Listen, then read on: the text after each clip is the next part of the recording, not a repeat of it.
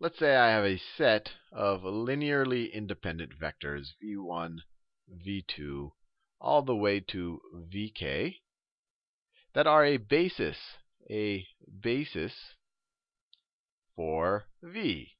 We've seen this many times before, and that's nice. It's a basis, but we've learned over the last few videos that it would be even better to have an orthonormal basis, to have an orthonormal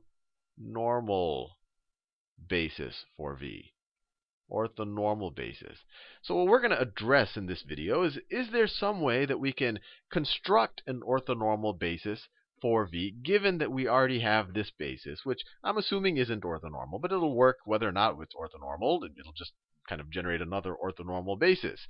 But can we somehow, just given any basis, generate an orthonormal basis for v, and then be able to benefit from all of the properties of having an orthonormal basis? So let's see if we can make some headway here. So let's think about it, I guess, for simple cases. Let's say that I just have a one-dimensional subspace. Let's call that v1, for it's a one-dimensional subspace, and I'm just going to say it's the span of just this vector, the vector v1. Now, or you could say that v1 is the basis for, or the vector v1 is a basis for the subspace v1. Now, if I had this simple case, how could I ensure that this is orthonormal? Well, what I could do is I could define some vector, let's call it u1. That's essentially equal to, obviously this is orthogonal to all of the other guys. There aren't any other guys here. You could argue the zero vectors there, but there aren't any other members of this set. So it's orthogonal to everything else because there isn't anything else. And then to make its length equal to 1, you can just take this vector and divide it by its length. So if we define some vector u1 to be equal to v1 divided by the length of v1, then the length of u1 is going to be what? It's going to be the length of v1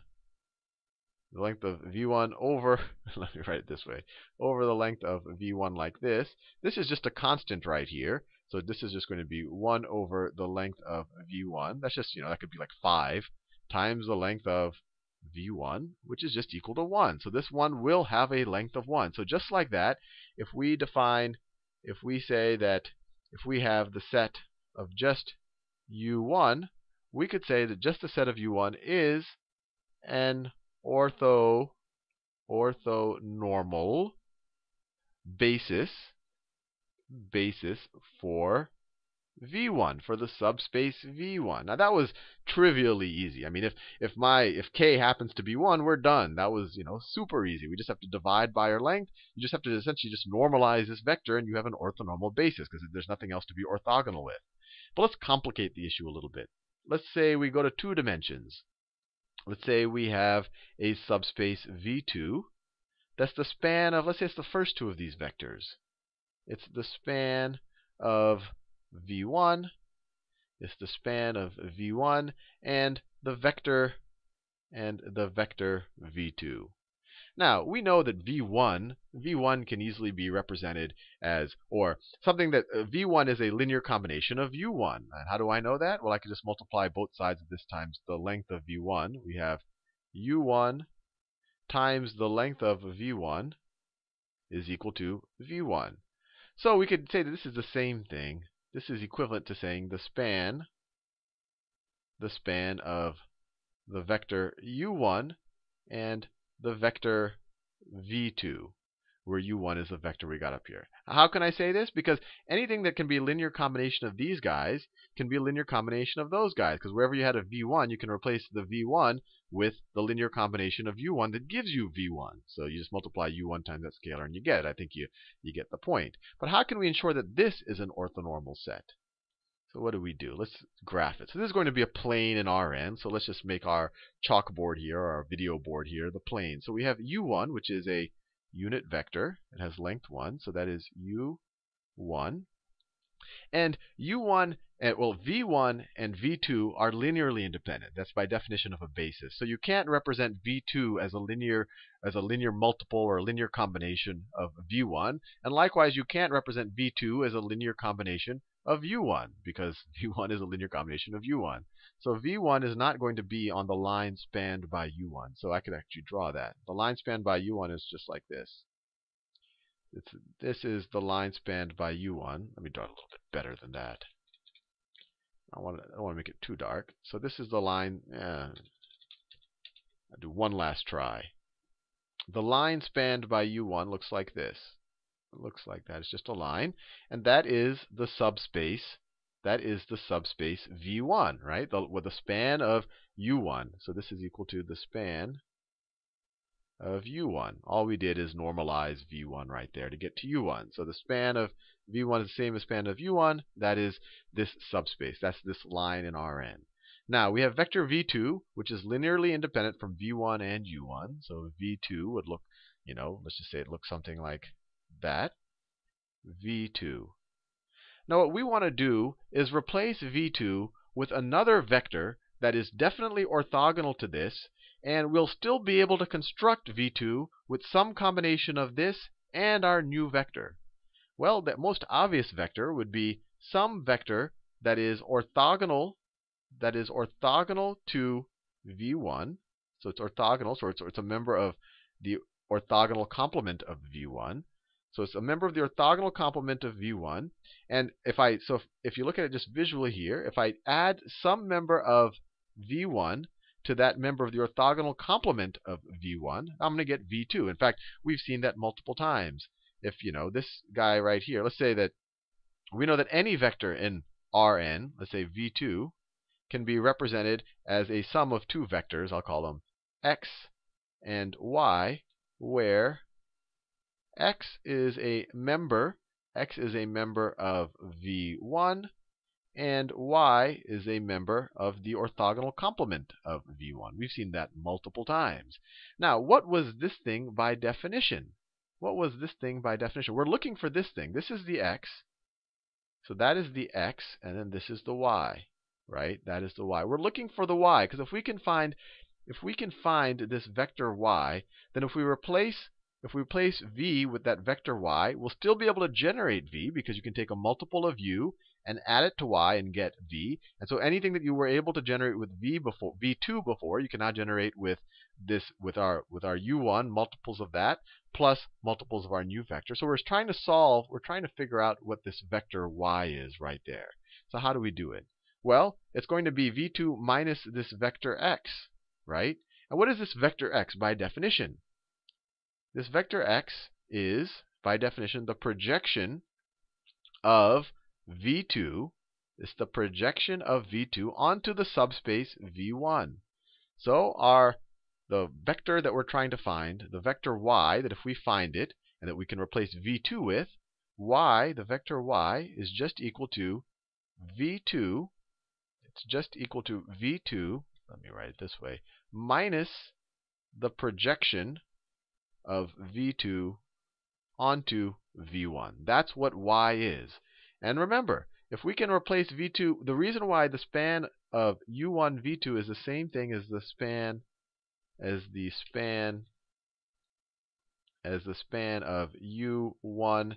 Let me call this y2 here. Let me just call that y2, because we're probably going to have to use y's in the future. y2. So the reason why this span is the same thing as the span of u1 and y2 is because I can generate v2 with a linear combination of u1 and y2, right? I can scale up u1 and then add y2, and I'll get to v2. So anything that I could have generated with v2, I can get with a linear combination of these guys. That's why these are equivalent. And what's neat about this now is that these guys are orthogonal complement to, or these guys are orthogonal relative to each other, right? By definition, y was a member of the orthogonal complement. So if you dot these two guys, you're going to get 0. And how can we actually solve for it?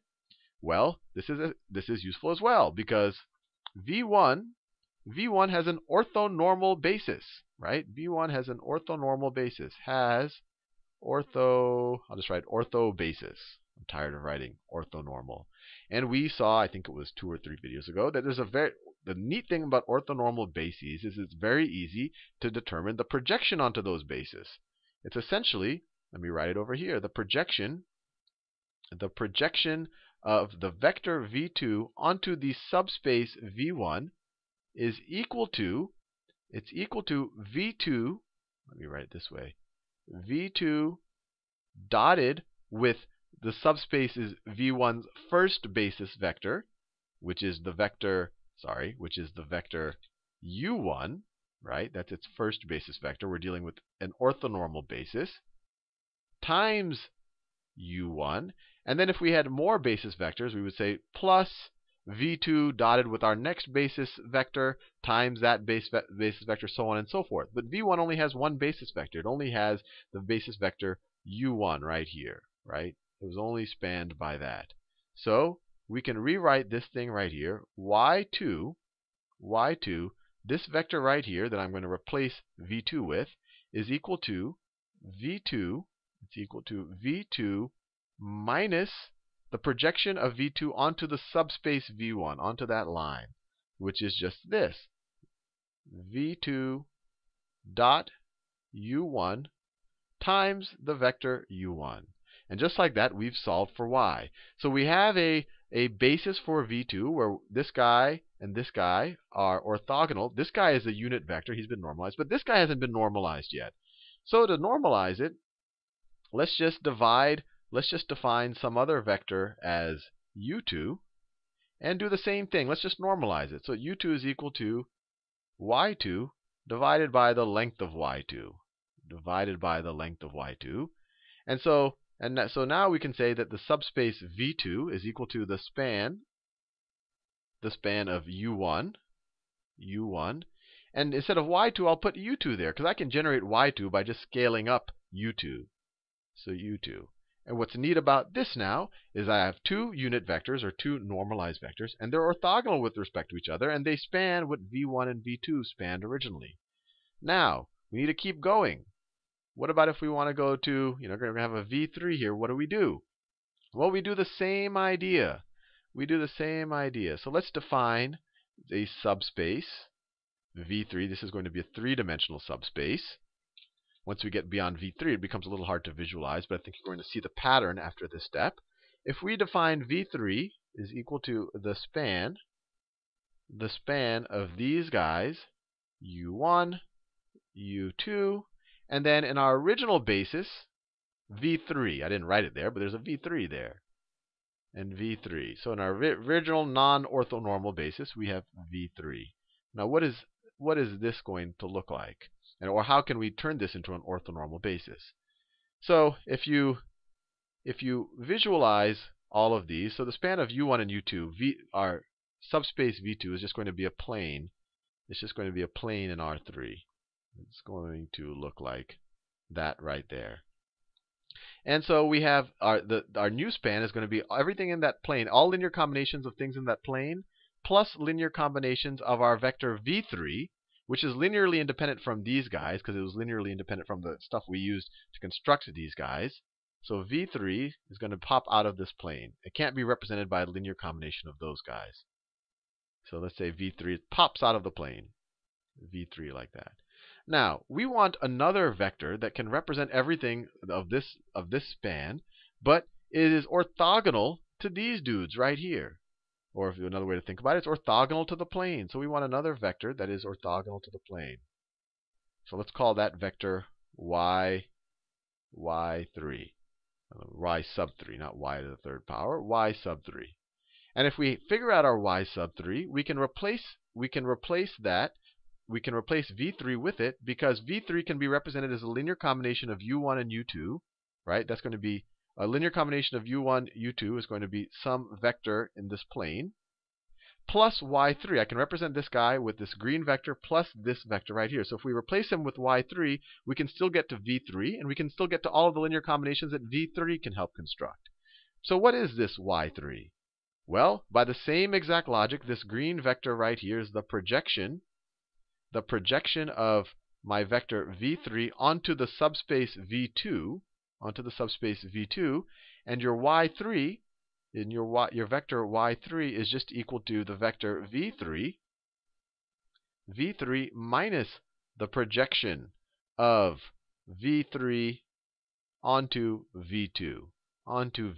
So what is that going to be? Well, the projection, I'll write it here. The projection onto the subspace V2 of V3, of the vector V3, is going to be equal to, we're going to use the same exact logic we did before. We saw this 2 or 3 videos ago. Because V2 is defined with an orthonormal basis, we can say that the projection of V3 onto that subspace is V3 dot our first basis vector dot U1 times our first basis vector plus V3 dot our second basis vector, our second orthonormal basis vector, times our second orthonormal basis vector. It's that easy. That's what one of the neat things about having an orthonormal basis was. This is an orthonormal basis.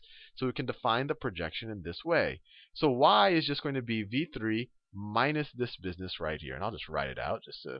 So y3 is going to be V3 minus the projection of V3 onto V2. So minus that business right there. Let me copy it and then let me paste it. And then you get y3. And y3 is nice. So if we replace this with y3, which we can, because we can now get v3 as a linear combination of these guys and y3.